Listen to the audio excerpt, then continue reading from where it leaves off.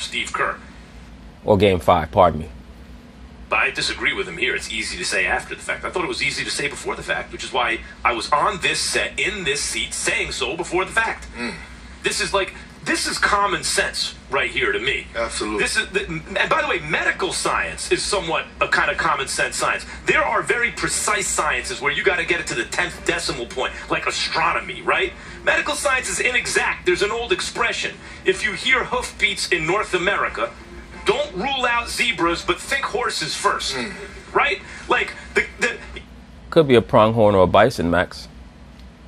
I mean, it's a calf, not let's say you're wrong, Perk. Let's say that it really was the calf and not the Achilles. I agree with you. It looked like an Achilles to me off of that, right? But let's say it was a calf. The calf and the Achilles are right there. Now you want me to believe, after I was sitting on the set saying, even if it's the calf, I think you risk a catastrophic injury because it looked like the Achilles. Then exactly that happens, and now you wanted me to believe it's two freak occurrences, completely disconnected, as though it was his shoulder, and no, it wasn't his shoulder. It was right here. First the injury's right here, and then the next injury's right here, and I'm supposed to believe they're not connected when they're literally connected, right? It's common sense. Y'all finish? Yeah. You know what? Wait. I know you all want to hear from Stephen A. Let's get in a commercial break. He will respond as soon as we come back. More First Take after the break. Stephen. Welcome back into First Take. Town business. Dub Nation feeling zero pressure tonight, even though they need to get a win. They want to force a Game 7 and get a chip. Obviously, they will not have Kevin Durant there. All right, I just want to recap quickly if you're just joining us, and I want to pick up the conversation we were just having before the break. So we heard from Steve Kerr a little earlier, and he basically said he would not change how he handled anything in terms of Kevin Durant playing in that Game 5. No, that's not what he said, but hey, never let facts get in the way of a good story, right? He said they factored in outside opinions from other medical staffs, not just the Warriors exclusively. Rich Kleinman, KD's representation, was also a part of it, so it was a collective decision, and he wouldn't change how it was handled. Kendrick Perkins is here with us, said he completely disagrees. Stephen A., we haven't had a chance to hear from you. Let me say this. I respect both the opinions of Max, obviously my man Kendrick Perkins, and Jay Williams, who I saw speak on this issue on Get Up this morning. But as basically the patriarch of this show, since I've been here for many years, let me be very, very clear that there's an elevated level of responsibility that I feel. And so I need to make sure that we all understand the importance of something here. Nobody up here is a doctor. We listen to the Golden State Warriors. They say they were 100% assured that there was no Achilles involvement with the initial injury. Right, but Stephen A. Smith, what does that really mean? What does that really mean? The Golden State Warriors were 100% assured by who? The team doctor? That there was no potential for an Achilles injury. Kevin Durant, arguably the best player in the NBA, goes down in, I believe it was Game 5 against the Houston Rockets in Golden State in a pivotal playoff matchup. They were hoping that they can get him back for Game 6. Steve Kerr refused to acknowledge at any point in the playoffs that Kevin Durant was not going to come back. He refused to acknowledge that. So they had already created a timetable for him to come back. So even if they believed that it was a 10-week injury, they were going to make it a 5-week injury if they could, because they believed that Kevin Durant was going to leave at the end of the season anyway. So his best interests were no longer copacetic with their best interests. It was strictly the calf injury. We've also heard, I know that I've heard from doctors who've said 30, 35, 40 years, they've never seen a calf injury turn into an Achilles injury. Well, maybe that should tell you that it was never a calf injury, Stephen A. Smith. Hello? So it's two completely separate things right there. That's what they say. Now, unless somebody here has a quote from a doctor telling me otherwise, I think we have a responsibility to be very, very careful about sitting there and saying, how do you not know that the Achilles is going to rupture when you had the calf injury? Because the real question is, if, as the doctors told you or you've heard, that they've never heard in 30 to 40 years of a calf injury resulting in an Achilles, why are you not asking the question of whether or not the original diagnosis was honest and upfront? What they're really telling you is that the original diagnosis was an attempt at misdirection, Stephen A. Smith.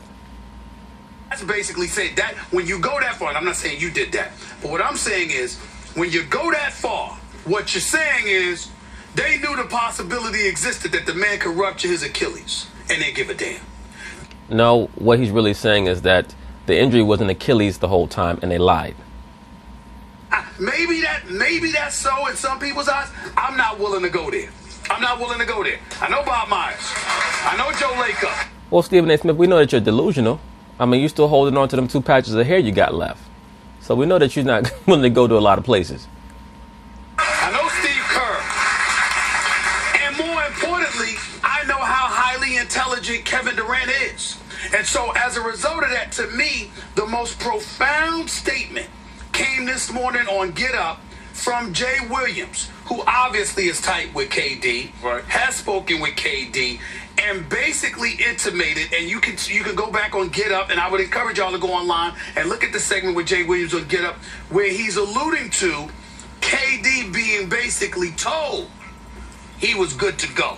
So in other words, somewhere along the way, if you're making that proclamation that the wrong information was given to KD, that's an entirely different thing than saying, excuse me, you know what?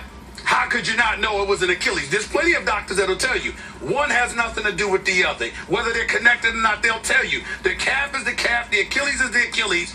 Don't pair the two. That's what they'll say. So they may have either misdiagnosed it originally, or else there's a freak accident. And I'm saying to you, it could be, and what I'm saying to you is, I'm going to lead towards a freak accident. Because unless I know there was a misdiagnosis, I'll be damned if I'm going to go on national television and accuse the Golden State Warriors of a misdiagnosis. Well, let me say... Well, maybe it was not a misdiagnosis. Maybe it was a disdiagnosis.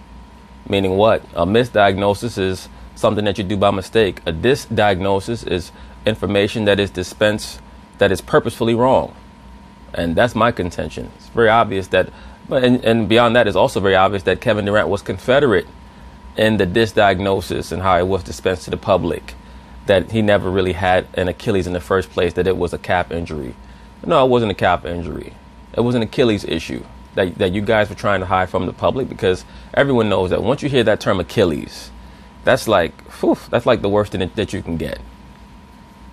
I just want to be careful. Well, I just want to be careful. Let me say this real quick. Sure. That we know, and this is true of the human condition. Incentives are a powerful force on people's behavior. Wait a minute. I don't just mean consciously. I don't just mean this is my best interest, therefore I'm going to do it. Okay. I mean in ways people aren't even aware of. I heard you. That the Warriors had reason to want him out there. I got you.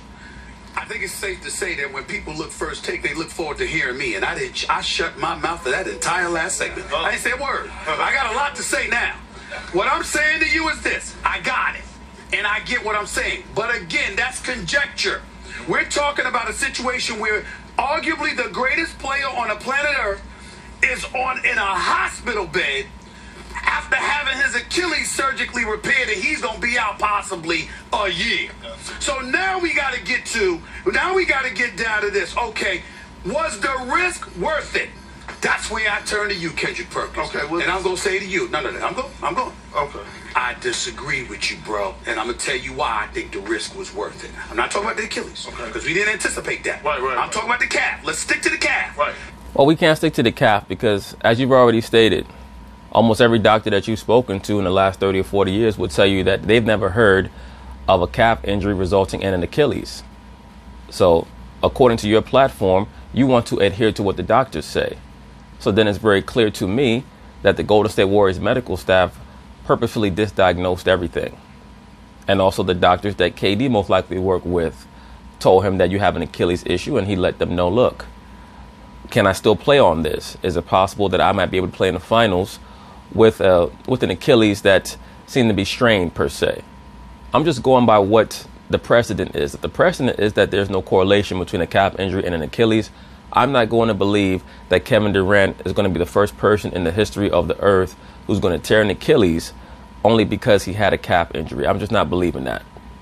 Once it's laid out that there's no correlation between those two parts of the human body, I have to now believe that there was a misdiagnosis or there was some type of false information disinformation that has been propagated to the public to hide the severity of the injury.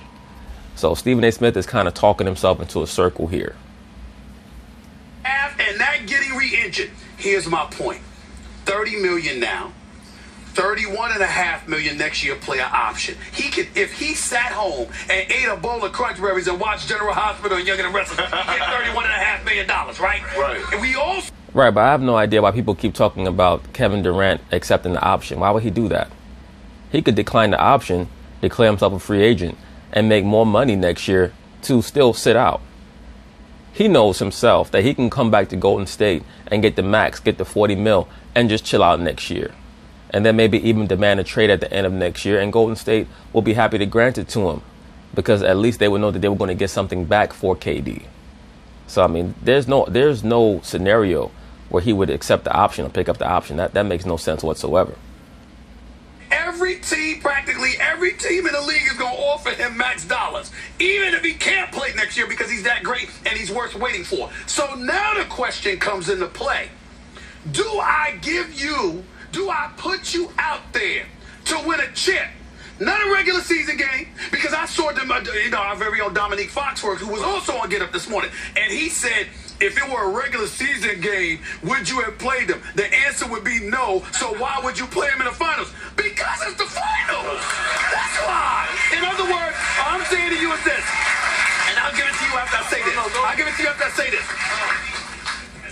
You're Kevin Durant, LeBron James, all of those guys, that's a different level. Kendrick Perkins has been... Yo, they become such a different team when Kevin Durant is out there. Because now all of a sudden you got to put Kawhi Leonard on Kevin Durant. And no matter how great a defender Kawhi Leonard is, no one can guard Kevin Durant. He's basically a 7-foot shooting guard who's a great offensive player. So it's had he been able to play fully healthy, just say 2 games or 3 games, Golden State would have won this series. Pro for years, title in Boston, back-to-back. And listen, Doc Rivers the one to brag that when the start 5 is healthy, we never lose. Remember that? You, KG, Paul Pierce, Ray Allen, Rondo. We all know your credentials. You know, I got to know Kendrick Perkins back then, and it's rough. And I love being loved by Rough Riders. You know what I'm saying? And Pause. This was a Rough Rider. Don't get me started with you and Zach Randolph in the hallway, okay? I know this, all right? I know what a Rough Rider you are. Here's my point. I don't know the Kendrick Perkins that would have been hurt, but could go, even if he was at 70% and he wasn't going. Right, but that's not really his point. Kendrick Perkins' point the whole time was more on the Golden State Warriors organization and how they should have stopped him. See, that's the wrong example to use because the Boston Celtics actually stopped Kendrick from playing in Game 7. A title. Not regular season, fine. But you got it. You're 3-1 down. And you know that you are going to be the difference because you believe in Steph. You can believe in Clay. Right. And if I'm on the court, we going to smoke these dudes and make history. I agree. And at 70%, you cannot tell me you ain't playing. Okay. That's what I'm saying. Okay, and listen, I'm not sitting up here, I'm not a doctor. Right? But I also played with Kevin Durant in OKC when he had the similar calf strain. Right? Okay. He had a similar calf strain, and it was an actual calf strain. I'm not...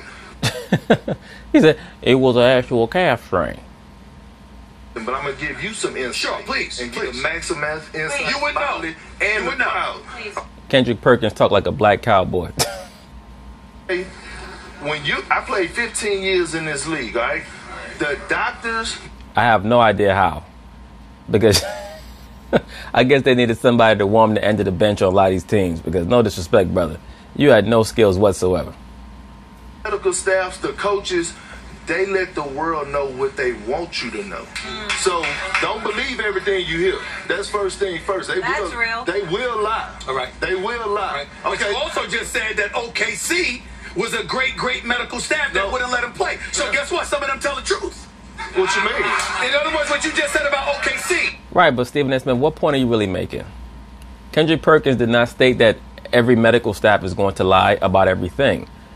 But you're the one who have already made the point, or you've already tried to make the point, contrary to what Dominique Foxworthy stated about why would they have Kevin Durant play in the finals. You said because it's the finals.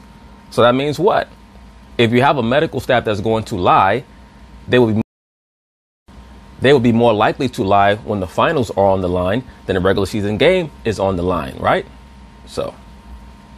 In other words, you were raving about OKC medical. So I'm saying somebody tell the truth because they had what I'm saying is because whether KD was 70%, they had his best interest in heart as far as his career, as far as him as a person, not competing for a title. And I'm going to give you another example. Listen, I was in 2010. I tore my ACL. I could still run. I was still walking around for Game 7 of a Boston Celtics and Lakers finals. Okay, I did all my homework. I went Googled everything. I seen that DeJuan Blair played for 12 years, just college and professionally, without ACLs and either knee. Okay. And I went to the doctor and I said, "Hey man, I'm gonna put a brace on. I'm ready to rock." You know what the doctor and Doc Rivers told me? Perk, you gonna sit your ass down. You gonna sit down because we care about you as a person, not about winning this title. And my whole thing is that, see, the love runs deeper than basketball for me for Kevin Durant. Sure. And when I talk about Kevin, and absolutely, listen, you don't never take getting to the finals for granted. Right. You know what I mean? You don't. Well, what about the element, real quick, guys? What about the element that it wasn't just the Warriors? KD also had his own doctor. And that goes, but this is what I'm saying, though, Stephen A. Smith. I reached out, my agent, Rich Gray. I reached out to Rich Paul. Right. I asked Rich Paul, I said, "Hey, man, if LeBron was in that situation, would you let him play?" He said, "Hell no, and you make sure you tell him that on first take when you on there in the morning." Okay. And I put on the shit, but everybody... Wait a minute. I didn't say agent. What I'm saying to you is this. If you, Kendrick Perkins, got the Celtics doctors, right, and you've been cleared, MRI clears you, and then your own doctor clears you, what are you supposed to do? Okay, but listen, you still have people that's supposed to be in your corner to protect you. Right, they've been having two separate arguments for this entire segment. Kendrick Perkins has been consistent for the entire segment that he believes that the Golden State Warriors organization should have saved Kevin Durant from himself. Just because you can do something does not mean that you should. That's the overall crux of Kendrick Perkins' argument. That's where it goes back to the Kawhi Leonard situation. Right. Kawhi Leonard was cleared to play. But are we talking about doctors or are we talking about representation? Stephen A. Smith, I still don't believe that the doctors diagnosed it publicly the correct way, or at least what their findings were propagated to the public honestly. I just don't believe that. And the fact that you yourself have already stated that no doctor that you could find could attest to a correlation between a calf injury and an Achilles heel injury. You yourself said that. What that tells me is that whatever it was that Kevin Durant had, it was not honestly dispensed to the public. So that's where the suspicion arises for me. I do believe that Kevin Durant's doctor may have told him the same thing that Golden State's doctor told him, which is that you have a heavily strained Achilles or maybe a slight tear in the Achilles. And after 4 weeks of quote unquote rehab, maybe they told him that it should be healed enough for you to give it a go for 3 games. That to me is far more feasible and realistic than this notion that he had a calf injury before and then magically, mystically, he gets an Achilles heel tear. I mean, and there's no connection between the two. I'm just not buying that.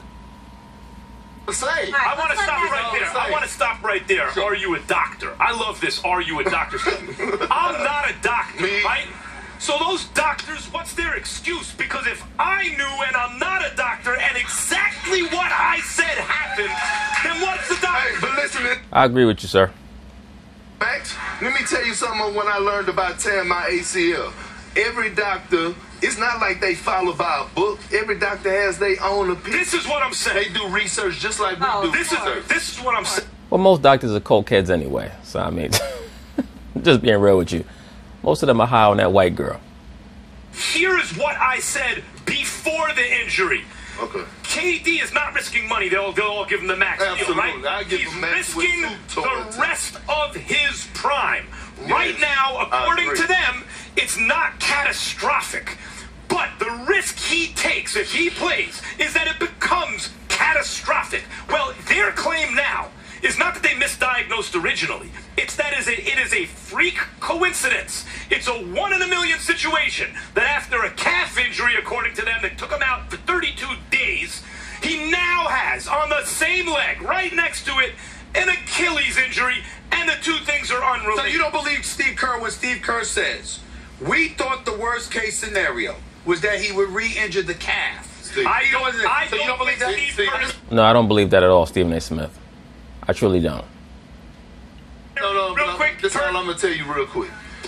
I'm one of the honest guys in this league. Yes, you are. But it's not very many. Like I said again, don't believe everything you hear. Okay. And I agree with you, sir. Not call Steve Kerr a liar. I don't think he is. But I will say that. I wouldn't call Steve Kerr necessarily a liar. I would call him a company man. I would call Steve Kerr someone who's very happy to be in the position that he's in. And I've already gone over Steve Kerr's history. I do think that, there are some murky origins to who he is as a person and why he's been placed where he's been placed. But that's neither here nor there. That's for a whole other video. Point being is this: Steve Kerr is a company man. The Golden State Warriors are a super liberal, quote unquote, super progressive organization. He's happy to be there, and he's going to say what he needs to say in order to maintain his standing and his position with that organization. And I think that there's been a hush, or at least some type of edict that has been issued to all the members of the Golden State Warriors organization, team, etc., to let them know that this is going to be the company line, that KD had a calf strain or whatever. And in all actuality, it may have been something wrong with his Achilles from the start. I've heard everything from a calf strain to a calf tear to an Achilles strain. But once again, if the doctors are going to claim that there's no connection between a calf injury and an Achilles, then I'm forced to believe that it was an Achilles the whole time. Incentives act powerfully on people's behavior, whether they're aware of it or not. Okay, That's fair. I think it's fair. But I agree with you, though. We'll leave it there. I think it's fair to say this. They could be totally unrelated, and they could be related if you don't know for sure. So that's your summation, Molly Karam.